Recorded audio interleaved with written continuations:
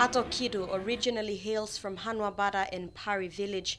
She believes having a proper assembly structure will open doors for development and effective service delivery.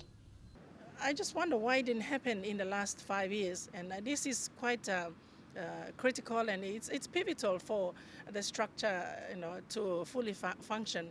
Once they see that is in place, they will, be willing to come in and pour in, funds to, for additional projects.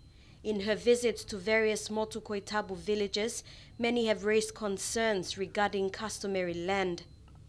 Mrs. Kidu said this must be the first priority of the new Motu Koitabu Assembly, to manage what is left of customary land. Land shortage now raises the importance of building a stable and adequate human resource to engage in the money-making economy. We have to educate our people, whether it be the school-age children or the adults, to get used to a new trend of lifestyle. Yeah, they have to get into the mindset that their life is based around, an economy, cash economy. Yeah, there's no longer land for gardening or their own sea for fishing and agriculture or initiatives, and all of those things have to be taken into account.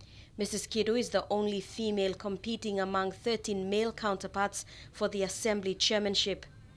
Meantime, there are currently over 300 women contesting the July local level government elections.